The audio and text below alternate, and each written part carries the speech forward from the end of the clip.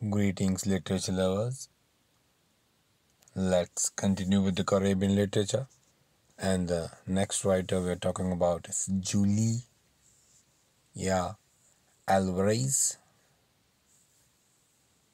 Born March 27, 1950, is a Dominican American poet, novelist, and essayist.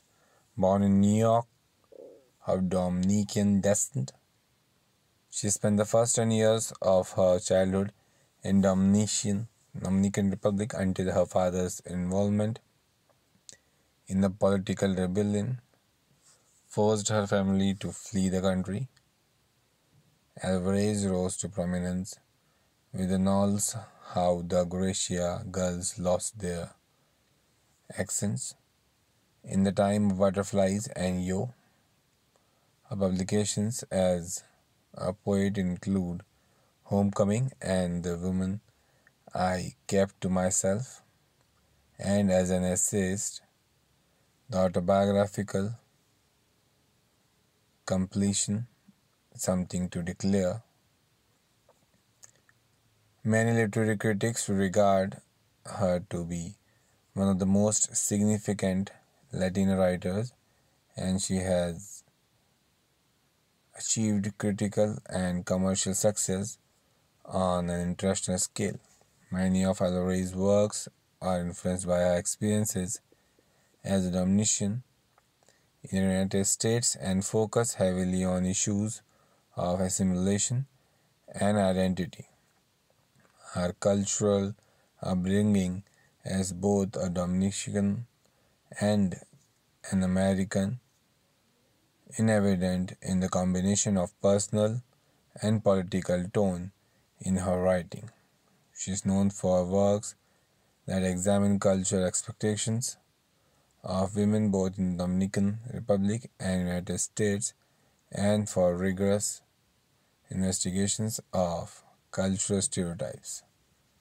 In recent years, Alvarez has expanded her subject matter with works such as In the Name of Salem, a novel with Cuban rather than solely Dominican characters and fictionalized versions of historical figures. Now, the next island is Trinidad. It was a Spanish colony until 1797. It was never a French colony, yet French had greatly influenced its history and culture. This happened, of course, because of the influx of French immigrants in late 1700s, a result of the cedula of population inviting foreign Catholics to settle in Trinidad. Together they ensured that a fused African French culture would be dominant in Trinidad for many years to come. In language, French and Creole, religion, French from Roman Catholicism, the expressive arts, dance, music, folklore festivals, and so on. The Spanish influences were largely through not clearly eclipsed. The landowners, the holders of the enslaved laborers, continued to be British.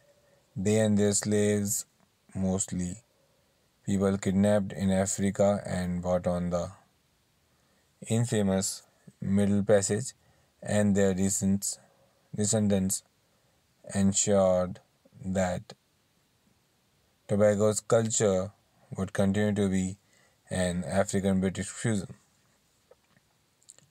After 1803, Tobago remained a separate British colony until unification with Trinidad in British colony of Trinidad and Tobago, which came into being